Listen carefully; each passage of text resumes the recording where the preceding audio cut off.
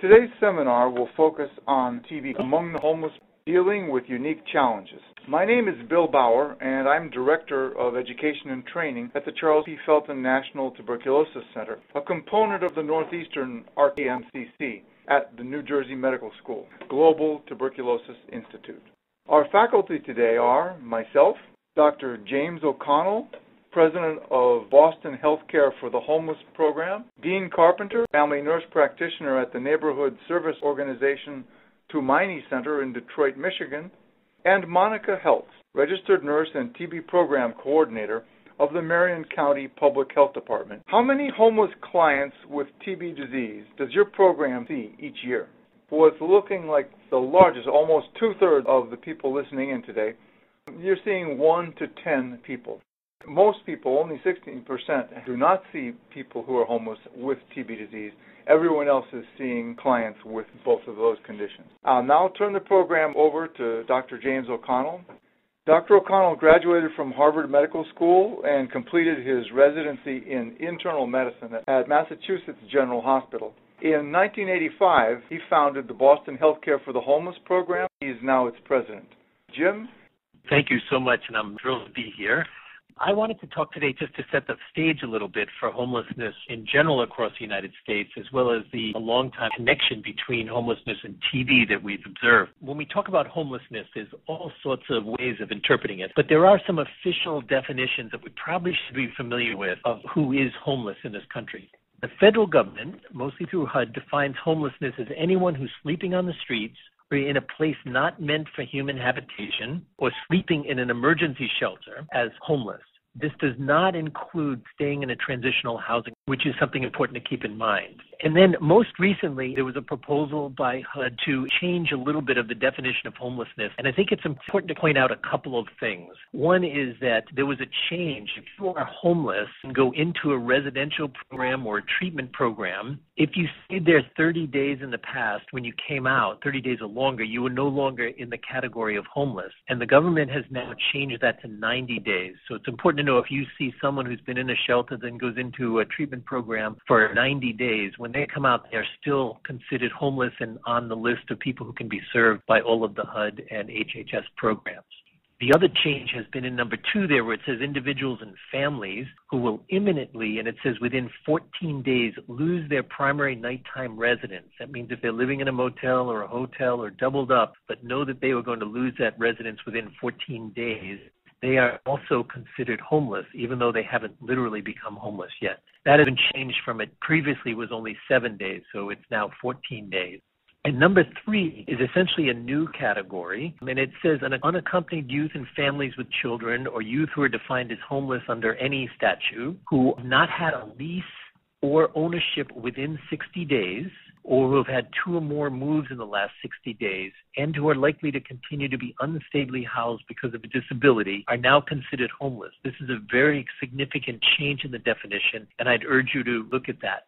And then the last one has not been changed. It's any individual or family who's fleeing or attempting to flee domestic violence, etc. What we have learned is most counts of homelessness are very difficult to do. There's an estimate of 3.5 million Americans who experience homelessness each year. That's considered, if you take over the course of a year, how many people experience it. Most of the counts we do are what they call point-in-time counts. On that day, we count everyone who's in shelters out on the streets, and we do a single night or a single point-in-time count. And what I've included here is the HUD homeless point-in-time count in 2010. The number of sheltered people is about 62% of the population, about 400,000. The number of unsheltered, which would be the street folk, are about 250,000. And you can see also how the populations are divided by individuals, families, persons and families households. So that just gives you a ballpark figure for numbers when you do it as a point in time. And I would urge everyone to remember that this is who is homeless on any particular night. And if you were to do that count several times in the year, you would find numbers like that, but then the names of the people would probably change. So the estimate is that, it could be as many as 3.5 million people that experience it during a year, but probably, I'll give you a sense of the totals here.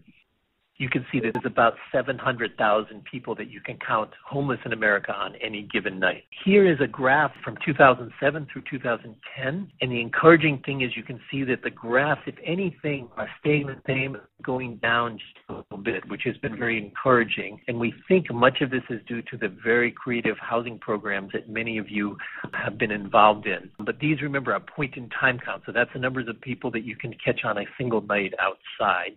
Or in the shelter. And you notice that it's still about twice as many single unattached adults as there are people living in families.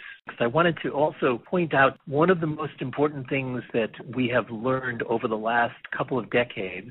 Go back to a study that Dennis Culhane, the University of Pennsylvania, who's been a hero to many of us, did when he looked at single adults in shelters in Philadelphia. And what he found was that basically, if you see the red column there, that 80% of the people who came into shelters during a 10-year period came in and stayed for one visit that was usually about a month or less and did not come back.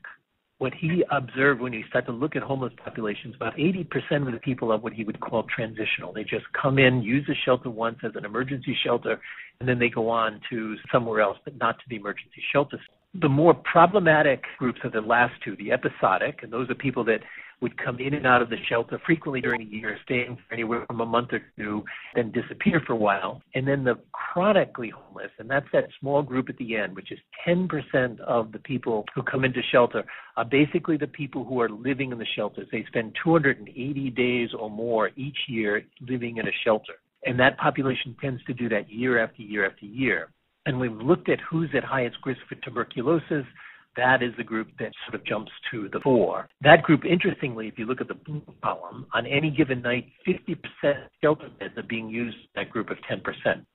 So it's a very interesting and important population that Dennis studies have helped us to begin to focus on that population as an important numerator. HUD has a definition now of chronic homelessness, and let me just tell you that really quickly. It is homeless individuals who have a disabling condition, and by disabling condition they mean substance abuse problem, a mental illness, a developmental disability, or a chronic medical or physical illness or disability, and who have been homeless either for one full year consecutively, or they've had 4 episodes of homelessness or more in the past 3 years. And that's a good thing to remember because that is the group that has been targeted for many different services, particularly supportive housing programs. And the number of chronic homeless in the country is tabbed and estimated each year, and you can see that the total numbers have been going down, which is interesting, from 2007 to 2010. Pretty much attribute that to aggressive public supportive housing programs that have been going on across the country in almost every city. But total number in 2010 was about 110,000 people. So that is really our target population, the ones who have the highest reservoir likely of TB exposure. When we have outbreaks of tuberculosis among homeless people, there's all sorts of issues that come up. And one is that shelters are very difficult places with lots of people coming in and out, and screening policies can be very difficult, not only to organize, but to sort of actually accomplish. We also realize that people come in and out of shelters and they can be asymptomatic or just not recognize infectious cases. It's been a problem. I think in every outbreak I've been familiar with, that's been one of the major problems. Another characteristic of homelessness is that people move. So they go from shelters to jails to hospitals and move around. So being able to screen people, particularly when you're planting a PPD and need to read it 48 to 72 hours later, is immeasurably complicated because of that mobility. There's also an inability to provide preventive treatment because you have to then know that you can follow someone for weeks, months, or whatever preventive treatment thing you're doing. And that in many cities is very, very difficult to do. And then there's also the high costs of screening and follow-up. And this has been talked about by virtually everyone I've been in contact with around the country, especially when I was preparing this talk. But there's not only the personal cost, which is the morbidity that comes along with tuberculosis, but there's actually the reality of screening costs a lot of money. In New York City, they screened over 1,000 people and found 4 cases. That has been a difficult challenge that we all have to face when you're going to implement screening. However, there is not much way around screening. Just it's going to be costly, and we need to advocate for better screening measures. I started doing this as a full-time doctor back in 1985 at Pine Street Inn, where it was an outbreak in the mid-1970s that triggered a public health nurse to become involved. There was a second outbreak with 29 cases in 1990, and since that time, we've had about 4 to 8 cases annually, which is a real tribute to very nice collaboration between the state and city departments of public health and the shelter clinics and outreach staff. I wanted to acknowledge John Bernardo. He has been involved with tuberculosis since I began back in 1985, and to this day, he still comes to Pine Street Inn and does a specialty clinic to screen and evaluate people for tuberculosis exposure and treatment. This slide comes from the local health department in Boston, and it showed the numbers of cases of TB among homeless in Massachusetts beginning in 1974. So it was back quite a way. And if you notice, beginning around 1983-84, there was upsurge in tuberculosis cases that lasted right through till 1994, and then we began to go down with the exception of a little break in 1990. I laugh a little bit at this slide because I started working at Pine Street thinking I was going to help out a lot. Well, I started working in 1984, and you can notice I didn't seem to do much to stem the tide of tuberculosis. So it was really a shock to me when I got there to realize how helpless I was as an internist trying to take care of TB. And I realized that you can only take care of TB when you're working in a real partnership. And that's when I got to the shelters, I learned how to step out of a hospital and work in a community and public health setting.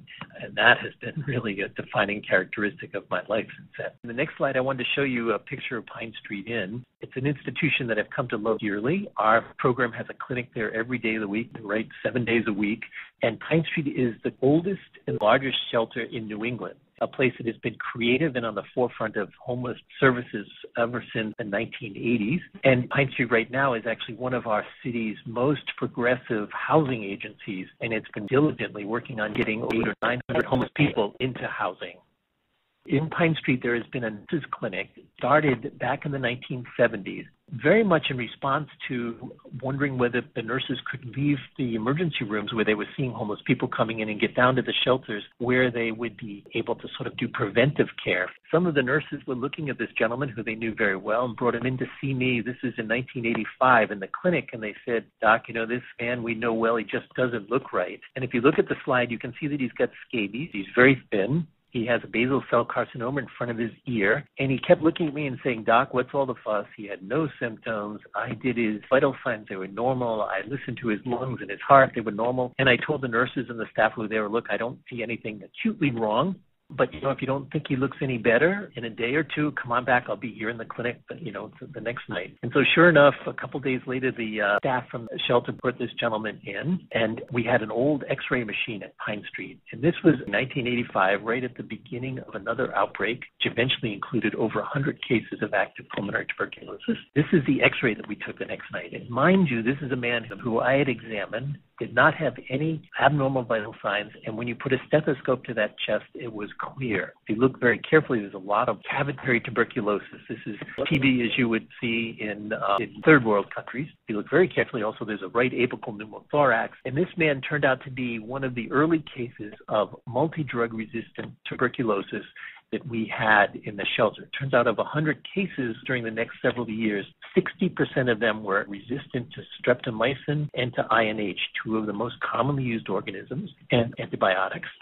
And this was, in my recollection, the first multi-drug resistant TB that we had seen in the country, and none of the people that got it had HIV. So this was a pre-HIV epidemic, and it was related to somebody who had been exposed to TB several years ago, had been partially treated and developed resistance, and then he passed it to the 100 people that were at Pine Street Inn. In those days, it was phase 22, and it was INH and strep resistant. MMWR did a little thing early on when the first 26 cases of the outbreak came in, and you can see the resistance patterns there, and you can see primitive ways that we used to do this. Now we have lots of RLPFs and everything else that you can do to track these things. But back in those days, having to do PPDs all the time, we would send sputum to the state lab, and we would do chest x-rays right on site to try to control that epidemic. The next picture is just to give you a little flavor of what the shelter looked like back in those days. That's Barbara McGinnis on the right, who is the TB TB public health nurse assigned to Pine Street Inn because of the TB outbreaks, and Yoshiko Van on the left is a nurse practitioner that I worked with in my team. And you can see Barbara's office full of all those old x-rays, all of which are now digitalized, but it used to take up most of the room. And that was how we brought people with active disease, with the x-rays right in the shelter. And Barbara was a magician at getting everybody in and getting all of those things done. Another learning experience for me is once we had those cases, they were INH and strep resistant. Everybody needed 4 medications every day for 18 months to effectively treat that organism. And what we had to do was learn to work together. So this is Mark on the right, who's the outreach worker that I worked with on our team, and Ursula on the left is the state's TB outreach nurse. If you notice, they have their bicycle equipment there, and they would just get on their bikes every day, but this is back in 1986, and find everybody to get them their treatment each afternoon. And we had the added complication of most people, when they got tuberculosis, wouldn't come back into the shelter because they felt that's where they had got sick. So we would have to find them out in the street. And this was celebrating the last day of the 18th month of getting this man his treatment. So about 96 of the 100 people were completely treated in that. And it was our first effort at reaching out and really bringing medicines to people and observing them.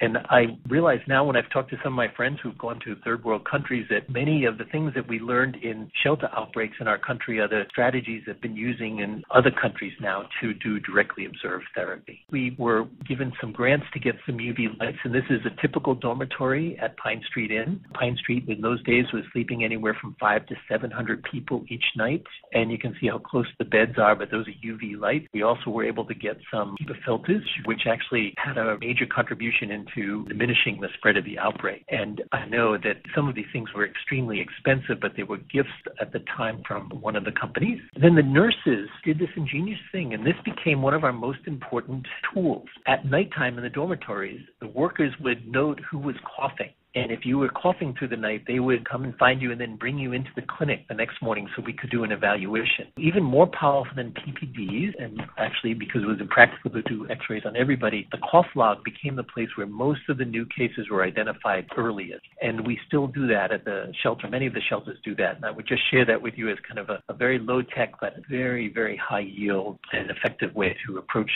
This is the tuberculosis cases in Boston, and in red you can see the number of cases of tuberculosis among homeless people. You can see the large flip in the 80s and early 90s. Our big fear, of course, is how do you maintain vigilance and how do you maintain the funding for vigilance? Let me end with a picture of Dr. Bernardo and Claire Murphy, who was the doctor and the nurse that come to the shelter clinic that happens once every week, and it's to keep our surveillance for tuberculosis high on our list, and he is remarkable along with all the staff. And this is Barbara McGinnis. Thank you so much for your time. Thank you very much, Jim. This has really been eye-opening. It's a very passionate exploration of the connection between homelessness and TB. It's clear the depth of your commitment as well as the needs for programs to work outside the box and constantly adapt to challenges is pretty clear.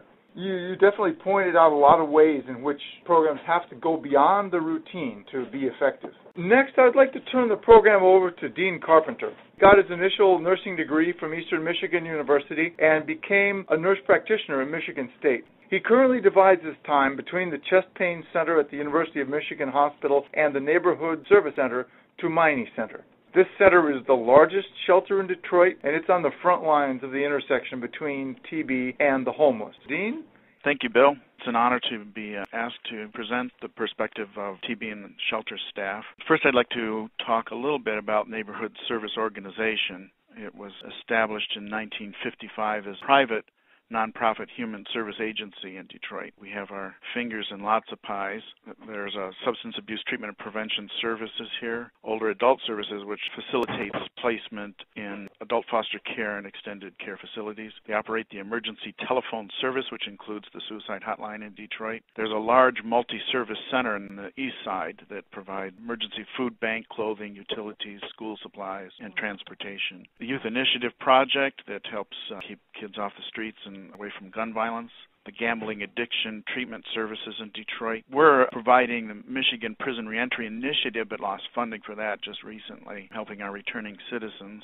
Life Choices, which is a large facility on Woodward that helps adolescents and adults with developmental disabilities. And last but not least, Homeless Services, which includes supportive housing program. They have an ACT-like treatment arm called Bridges program. The Road Home is only a private outreach for homelessness in Detroit. And And then where I work, the Tumani Center. Our most ambitious project to date is the Bell Building. This was the historic Michigan Bell building built in 1934. It's been dormant for the last couple of decades. Sheila Clay is our president and CEO. You can see her in the picture here with Mayor Dave Bing. NSO bought the building and they're right now rehabbing it for 155 single-bedroom apartments for homeless individuals.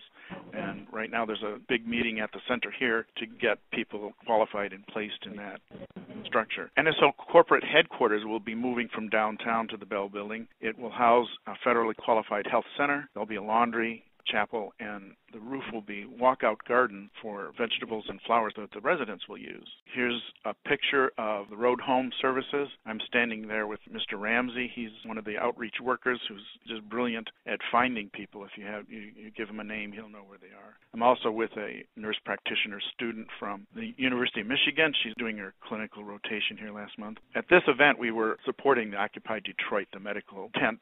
Volunteers had asked us to come and assess and treat some of the homeless individuals who were volunteering at encampment. This is where I work, the NSO Tumani Center. Tumani is a Swahili word that means hope. It's been called the shelter of last resort in the Cass Corridor. That's because we have no upper limit. There's no capacity limit. So we'll take people who, if the other area shelters, if they reach their capacity and they're turned away, or if people are inebriated or floridly psychotic, they just can't follow the rules, they get kicked out of the other shelters, they'll end up at Tumani Center.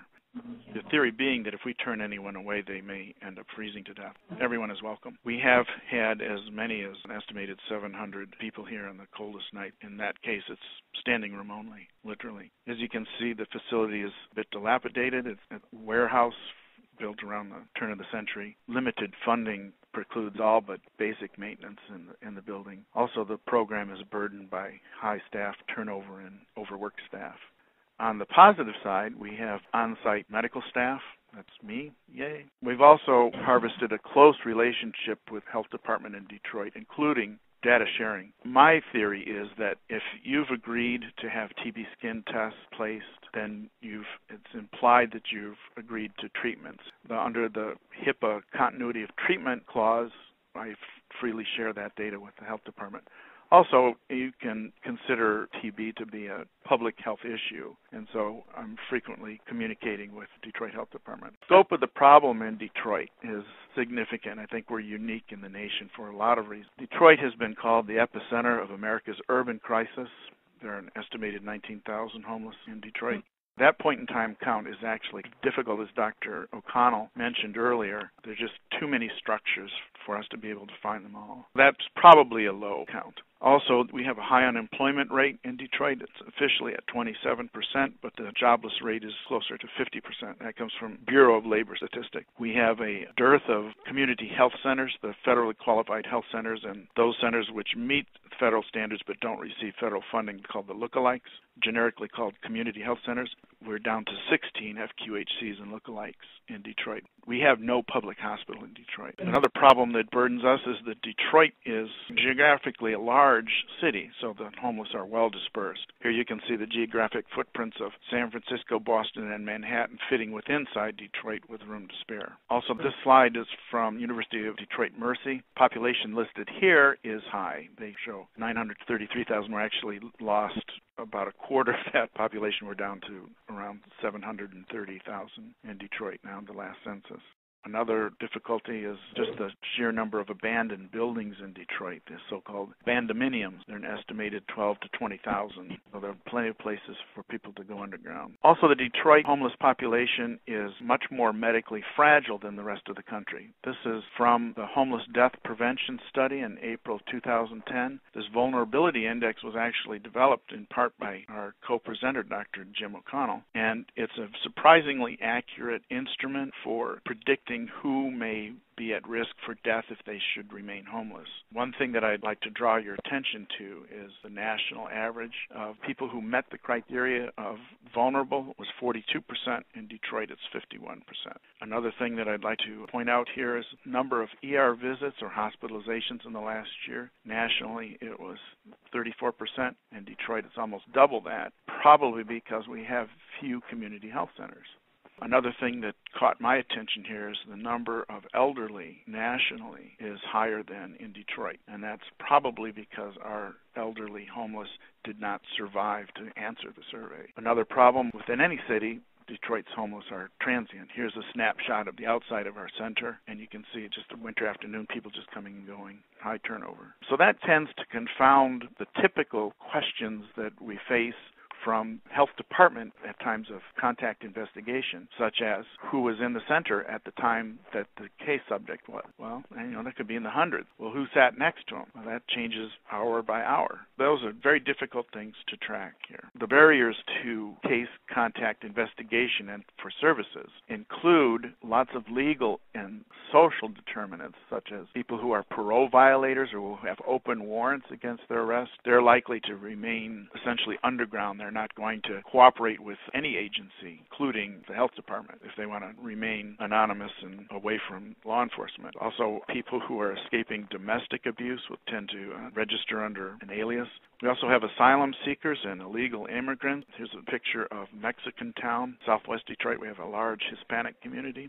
Also, Metro Detroit area is the home for the largest Arabic expatriate community in the U.S., some of them illegal or at least avoiding repatriation where they may face torture or death. Also, another problem that we see are people who are avoiding drug dealers or other people who intend to do them harm, gangbangers and such. The term is called going ghost. I don't know if that's a national term, but here, colloquially, it means you're staying hidden from whoever it is that may want to do you harm.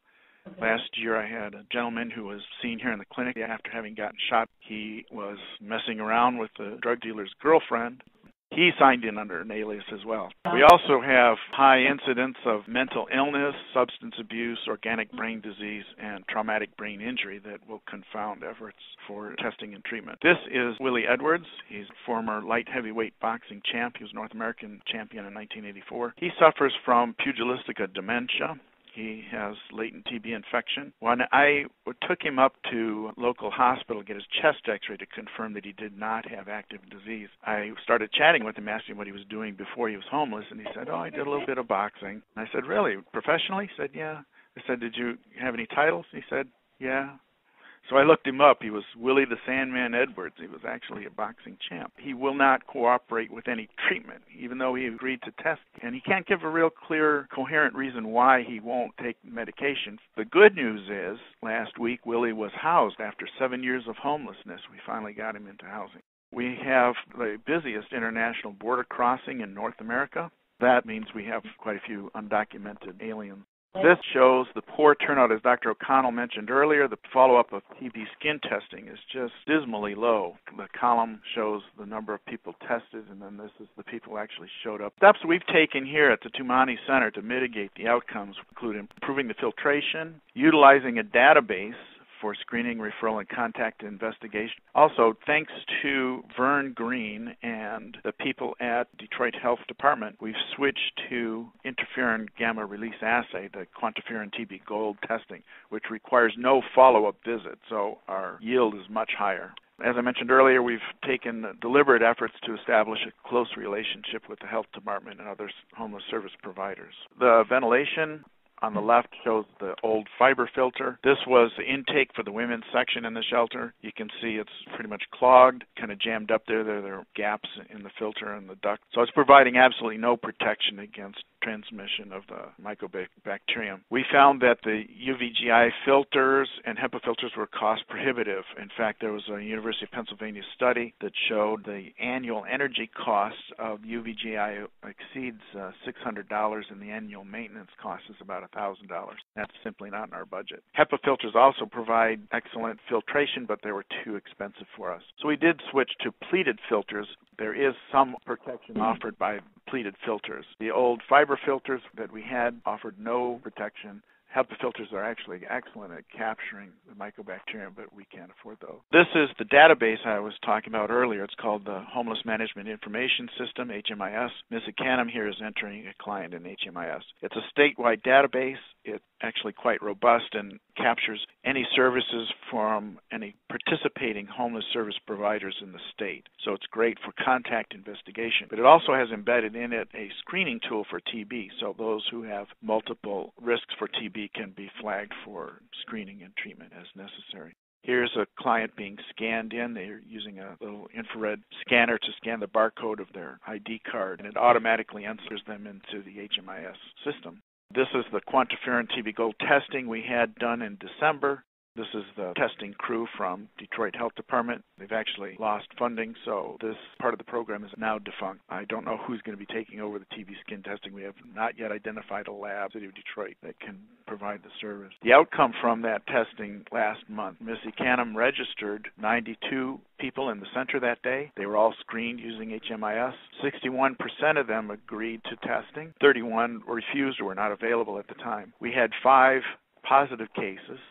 And from case contact investigation, 2 additional cases were identified who were not homeless and not at the center but had been previously identified and were known to the Detroit Health Department. So we had 0 active cases in those 5 positive cases. They provided concomitant testing for syphilis and HIV at the same time. They identified 1 new case of syphilis and no HIV. This is a slide of Detroit. I wanted to make a couple points. One is that it's not all gloom in Detroit. There's actually a significant resurgence in Detroit. The HUD Secretary Donovan mentioned it in a New York Times article recently. There are quite a few young people, especially artists and musicians, moving into Detroit because the availability of commercial space is excellent. They interviewed one young man who got an old abandoned warehouse and turned it into music studio and art studios and rented it out for commercial use. And he was quoted as saying, "Where else in the world could a 23-year-old man own a 9-story building?" Well, that's in Detroit. What's happening in Detroit right now is akin to what happened in Tribeca in the 70s and 80s and in Berlin in the 1990s, just an influx of youthful, creative entrepreneurs, artists, musicians, especially in the Midtown region. Another point I wanted to make, I'm sure a lot of you remember that old Journey song, Don't Stop Believing, and the lyrics they talk about, he was just a city boy, born and raised in South Detroit. Well, this picture is actually taken from south of Detroit, which is actually Windsor, Canada. There is no South Detroit. This is across the border. We have to look south into Canada from where we are right now. That concludes my talk on the perspectives of TB and homeless shelters. Thanks very much, Dean. You really shared quite a lot about what you and the NSO team are doing in Detroit. I think of the geography, the complex social situations, and then the way you had to respond with databases, improved testing procedures. There's just a lot that needs to be done to provide comprehensive prevention, treatment, and social services to make TB control be effective in a shelter setting. Monica studied nursing at Johns Hopkins and public health at the University of North Carolina. For the last 2 years, she's been the TB controller of the Marion County Health Department in Indianapolis. Monica Health? This presentation is a case study of an actual client that we had, but I'm also going to go over some tips on working with shelters and homeless clients in general that we learned from our experience with an outbreak among our homeless men. With our client, who I'm going to call David. David was a 31-year-old male who presented to a local emergency department with 2 months of classic TB symptoms, a chest x-ray with an infiltrate in the left upper lobe, and cavitation on his chest CT. He had been staying in a local homeless shelter, and he was admitted to the hospital for TB rule-out. We were notified by the hospital staff through the usual channels. To give you a little bit of context for David's presentation, he presented in the winter, which is usually a cold time of year in Indiana. The shelters are usually pretty crowded and on overflow, which means that they're putting people just about anywhere they can. This picture is of one of the dormitories in a local shelter. You can kind of see at the top, those are skylights, and there are dividers between the beds, but the beds are still pretty close together. Tell that they're bunk beds. This is where the lucky ones get to stay, but most folks end up sleeping on mats on the floor in the hallways and the day rooms throughout the winter. Also at this time, an outbreak among our homeless men was identified the previous spring, and at the time of David's presentation at the hospital, we had 13 genotype-linked cases, all of whom were U.S.-born homeless men. We had conducted some targeted testing event in the previous summer with all the major area men's shelters, and David actually received a quantiferin as part of the targeted testing. His quantiferin at that time was positive, and he did return for his results. but he did not make it to clinic in spite of monetary incentives, and he was lost to us for follow-up. Just a few words about his medical and relevant social history. As I've already mentioned, David had received a TB blood test the previous summer, but was not evaluated at that time. He actually had a history of HIV for 3 years, but had received little follow-up for that. He had a long history of psychiatric illness for which he received disability. He had a history of alcohol addiction and incarceration. When we reviewed his medical record, he also had recent visits to the hospital for a stab wound, for suicidal ideation, and he had 2 episodes that they called TB rule-outs, where he received a chest x-ray, which was negative, and then he was released. We assigned a nurse for case management who interviewed him and learned that he had been staying both at a shelter and at a cousin's house. He gave us the name of the shelter, but he refused to provide us with names of any of his other contacts. He did report taking some medications for his psychiatric issues, and he stated that when he took his medications, he felt fine. While he was in the hospital, the public health nurse had communicated with the hospital staff, and they were to inform her if there were any changes in his plans. Now I want to give you a couple of seconds just to throw out some thoughts you might have on potential problems for case management. To hit a few of the major points, the fact that he's staying in an overcrowded shelter is going to make the contact investigation very challenging. His psychiatric diagnosis, coupled with homelessness and alcohol addiction, could point to some potential problems for administering directly observed therapy. His history of incarceration could possibly point to some personal safety issues for staff without knowing what he might have been incarcerated for. And his HIV diagnosis might throw up some red flags regarding some possible drug interactions or other problems with a double diagnosis. Day 11, the client actually went missing from the hospital. He had smear-positive TB confirmed by probe at that time, and obviously this is pretty scary for TB control staff, as we now have an infectious TB client roaming the city with no address. He went missing on a Friday, so the nurse was notified after the weekend, which was day 14. When she was reading the hospital notes. Further investigation revealed that the client had stayed in a shelter the previous day, and he was eventually found on day 16 by our community health worker in a day shelter and delivered to the emergency department by ambulance. He was readmitted, and at that time we met him in the emergency department and delivered a health directive ordering compliance, and he did sign that. On day 23, our client was discharged from the hospital. He had received 17 doses of directly observed therapy. He was smear negative, and he was clinically improving, so he met our guidelines for being non-infectious. He was discharged to what I'm going to call the usual discharge location for homeless, which is a shelter that only accepts clients on discharge from the hospital. The plan at that time was for a 30-day stay. He had been interviewed by a social worker to determine further housing options. The DOT orders were coordinated. Unfortunately, the very next day he went missing from that shelter. The good news was that he had actually called his public health nurse in the afternoon of that day to inform her that he felt he couldn't stay in that discharge shelter due to their house rules. He just could not agree with him, but he did agree to be present at a local day shelter for DOT, and he did meet her there, and we delivered him another health directive, which he signed. What might you need to consider when discharging clients to shelters? In David's case, the shelter he was discharged to had rules that were unacceptable to him. Just as a reminder, each institution, particularly those working with what most people would generally consider to be difficult populations, each of those groups has to establish rules that they feel are appropriate in order to safely maintain their services. You'll generally find that of the population using shelters, many will have specific preferences for shelters that they will use and those that they find unacceptable. You might want to spend some time familiarizing yourself with area shelters and what their house rules are in order to gain a better understanding of what might work for your individual patients. Hospital discharge coordinators aren't going to be thinking about considerations for TB case management. For the remainder of therapy, which lasted a total of 9 months, David stayed sporadically in shelters with family members and in an apartment, which was arranged with the help of our social worker. He was incarcerated several times, which subsequently resulted in a loss of the housing that we had arranged. He had a total of 23 missed doses of therapy. He had several missed infectious disease and mental health follow-up appointments. We did give him a lot of assistance to extend his stay in the shelters. We helped him coordinate his housing. We helped him apply for Medicaid. We helped manage his HIV follow-up appointments. We helped coordinate his mental health appointments, and we helped him obtain medications for some other conditions. We also helped him get his birth certificate from another state and obtain a form of identification. We also gave bus passes and food cards as incentives for treatment completion. You might have noticed I hadn't mentioned the contact investigation. So towards the middle of his therapy, we were finally able to obtain some contacts. Here the circles represent contacts and the stars are cases. The big star in the middle is David. You can see on the left we have 5 personal contacts that were identified. None of them were tested as they could not be located or they refused testing. On the right are the 40 contacts that we identified through bed lists from the shelter, and that was more part of our overall outbreak management strategy. Those 2 stars in there were identified as part of our outbreak management strategy. They were all infectious at the same time, so it was kind of hard to tell who infected who. And then the star on the left is one new case that was identified last year who was a relative of David's who reported having had extensive contact with him, but who was never identified in the initial contact investigation. Just to summarize, in this case, we had 3 shelters that were involved. One was a day shelter, one was a discharge shelter, and one is an overnight shelter. David had multiple interactions with the healthcare system prior to his diagnosis, but had not received much follow-up. He had multiple comorbidities, reluctance or inability to give up contacts, a lot of challenges completing therapy, challenging contact investigation, but in the end he did complete therapy.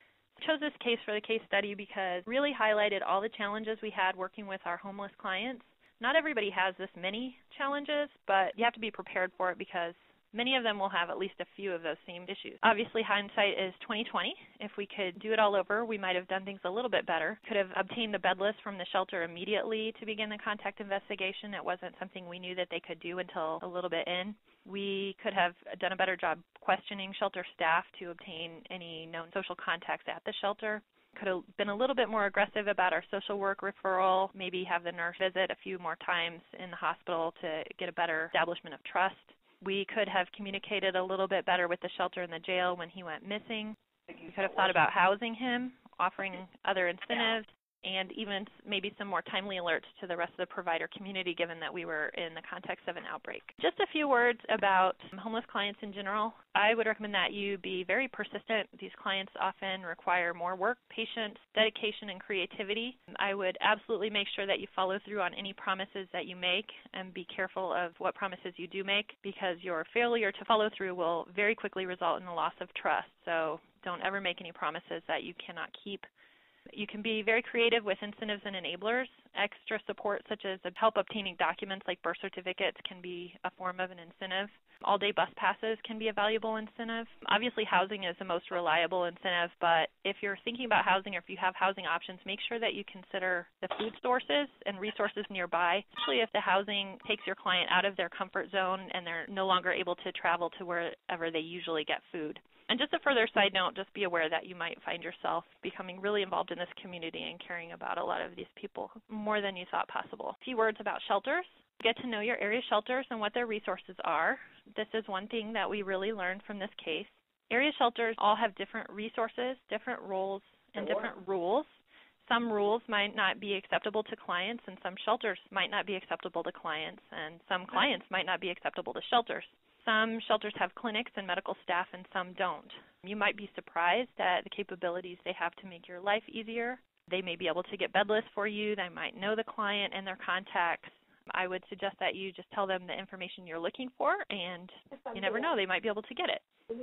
Also, once you assess the shelters that you're working with, you might find that you need to spend some time educating shelter staff and possibly even the volunteers about TB, so you want to be prepared for that. They might be scared, or they might be very knowledgeable about TB. You want to be flexible. They might want you to answer other questions, especially if they don't have their own clinic staff. I got a lot of questions about bed bugs and MRSA. You want to be respectful. Remember that you're on their turf, and it might take some time to develop trust with both the shelter staff and the clients. Try to remember that most shelters see a lot of volunteers come and go, and consistent staff might help the shelter staff and residents be more comfortable with a health department presence.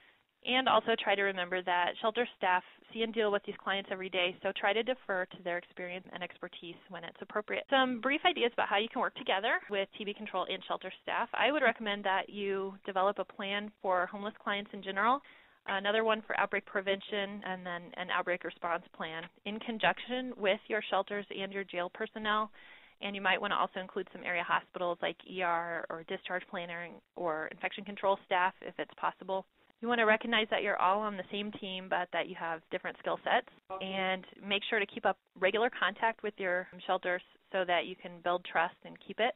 And recognize that services overlap, so you can use each other when it's appropriate. They might be able to help you out with DOTs, and you might be able to help them triage coughing clients. Just a word about making a plan for homeless clients in general. I would consider housing and food options depending on the resources of your health department. Consider an immediate social work referral plan, what kind of contact investigation techniques you're going to use. Can you use bed lists? Is that a capability of your area shelters? Are you able to use photographs as a possibility? I would consider some kind of notification systems, like how would you communicate with the shelters and the jails and hospitals? What kind of incentives and enablers can you use? Do you have the capacity to give out bus passes or some other kind of similar incentive? And how are you going to build trust with your client? Are you going to visit them more frequently? Are you going to have one consistent staff person working with them?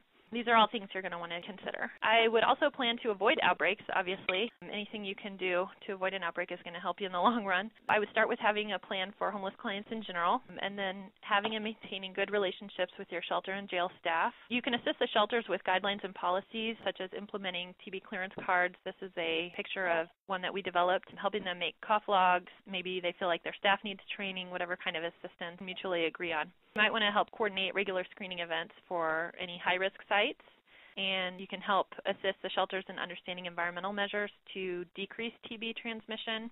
And then you could also consider adding shelter guidelines into your communicable disease code. Finally, you should definitely have an outbreak response plan before you have an outbreak.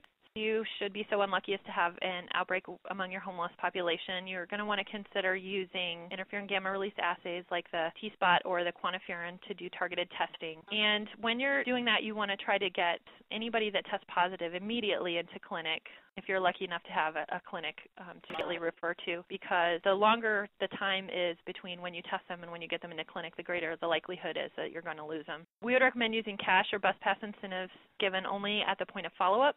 Consider having meetings with your nurse case managers for link connections, or consider assigning just a single nurse to all the cases. Consider treating all latent TB with a short course therapy, and consider using directly observed therapy for it with a consistent worker. I would also recommend thinking about your data management plan for linking and prioritizing large number of contacts. Consider how you might be able to share data and alerts. We had developed some memorandums of understanding and letters of agreement, some official documents with some other agencies in order to officially share information on people that we were looking for to prioritize for follow-up. If your resources allow it, you should definitely consider housing clients at least through the initial phase of therapy, or if possible through the duration of therapy. And if you get any extra funds for managing your outbreak, you might want to consider it for improvement in shelter ventilation or UV lighting or any of those sorts of things to help the shelter decrease their risk of transmission. Finally, our take-home message. Basically, the more you work with and involve your community partners, the easier it will be to find solutions when you really need to. Trust building, I would say, is the most important activity that you could possibly perform if you're working in this context. This is a picture of Earl Murphy, our community health worker, and Nicole Jones, who's our medical assistant, and they are very good examples of people who do a very good job keeping and establishing trust with our clients. Finally, just a shout out from the host of the recent Super Bowl. We're now calling ourselves a Super City. Hope you enjoyed the presentation. Thanks very much, Monica. You really made it clear that building trust with partners and working together over a long period of time is what will build that's what's going to provide the homeless services and the medical services that can help solve the complex issues that are seen in homeless patients. First question that came up, Dean, this would be for you, if you have a definition of organic brain disease. Organic brain disease would include such things as alcoholic encephalopathy and that sort of thing that's a cognitive deficit not due to trauma. Thanks, Dean. What advice can you give for working with alcoholic clients when they have no interest in giving up alcohol? It's a great question, because I think the reality is that many of the people that we're going to be trying to treat will be suffering from pretty severe and advanced alcoholism. During that outbreak that I was most familiar with that began in the 80s and right through the 1990s, about 80 or 90% of the folks were active drinkers. And so we just had to learn how to accommodate to their schedule and just figure out ways to be able to get the medication. We had, for example, one of the men who we had trouble finding used to drink at a regular bar, so we had the bartender there just give us a call when he showed up in the afternoon, and then we would send our outreach workers or our nurse to give him his medication. The complication, of course, is when you're using INH and people are drinking, you have to be very careful about the effects on the liver. So that is the major medical issue, is how to continue to give INH while somebody's actively drinking.